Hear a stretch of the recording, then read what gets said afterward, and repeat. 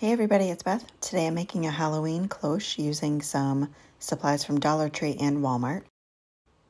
I started by removing all of the little stickers from each of them, just heating them up, and it removes them without leaving all that residue.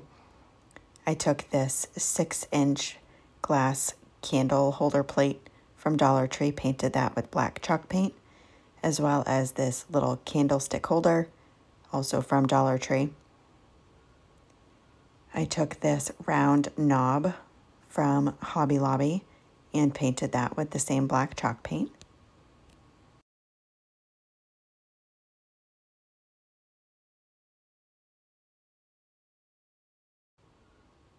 And for the second coat on the candlestick, I used a sponge to apply that because sometimes using the chalk paint on here will kind of just smear the paint around on the second coat.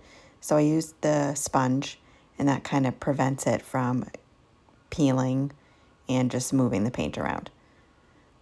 Once everything was dry, I put some Gorilla Grip glue and hot glue on the top of the candle holder, and then put that upside down on the top of the glass candle holder plate.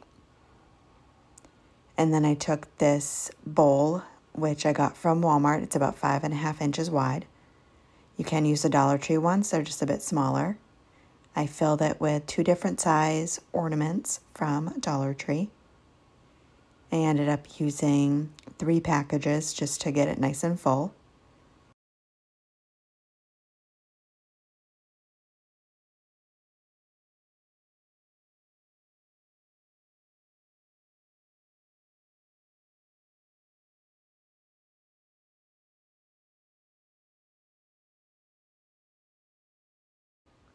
I then took the candle holder, which is actually upside down, so the little pegs on it are on the top and the glass bowl sits in between them and prevents it from sliding around.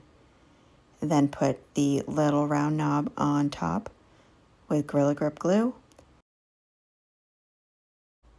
And that is it. Quick and easy. Thank you guys so much for watching.